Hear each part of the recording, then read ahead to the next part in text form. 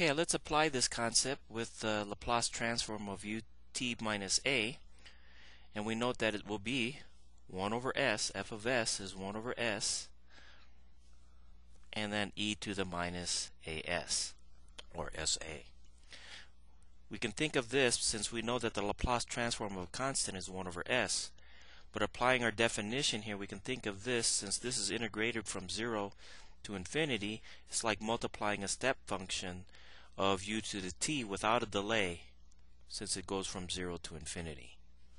So that's why we can do the Laplace transform with a step that has a delay, which will equal to 1 over s e to the minus as.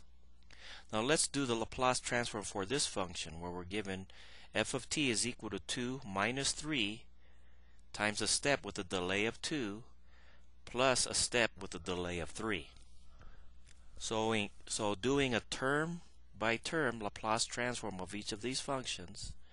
So f of t, Laplace transform of 2 minus, we'll put the 3 outside, and now we have the Laplace transform of u t minus 2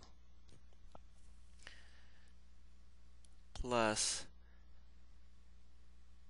the Laplace transform of u t minus 3. Well, this is just f of s here.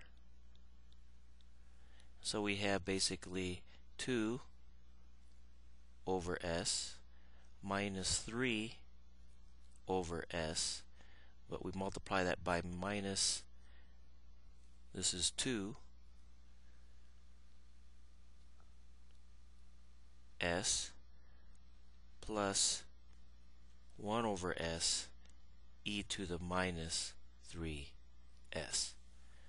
And that's how you compute the Laplace transform for this function.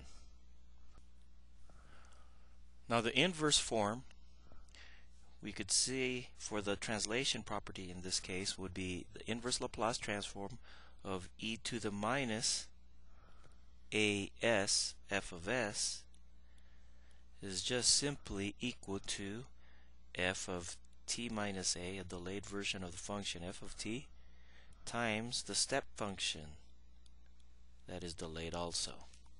So that's our inverse form for finding the Laplace transform or inverse Laplace transform for this relationship here. Now we're going to do a couple examples in finding the inverse Laplace transforms with delays.